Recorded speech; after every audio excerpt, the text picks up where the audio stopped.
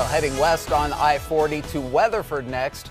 Southwestern Oklahoma State University is now housing thousands of archives from General Thomas P. Stafford. The 91-year-old is not only an Oklahoma native and legend, but he's known around the world for his flight to orbit the moon. Nearly 50 years later, his personal mementos are on display. News 4's Caitlin Ogle has more. You got to work hard and be a little lucky. Astronaut and Oklahoman General Thomas P. Stafford sharing his wealth of knowledge at the Southwestern Oklahoma State University Library. The Weatherford Natives Archives creating an atmosphere of inspiration. There's so much stuff here, I haven't seen a lot of it in years. The documents filling up 162 boxes containing the 91-year-old's personal binders, reports, letters, and pictures.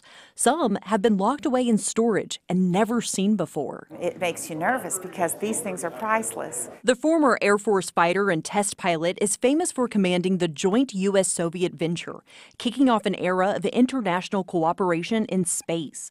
You may remember this famous handshake from 1975 with Soviet commander and cosmonaut Alexei Leonov, leading to a lifelong friendship. When we opened hatch in space, we were opening back on the earth a era in the history of man. He's also one of just 24 people who have flown to the moon.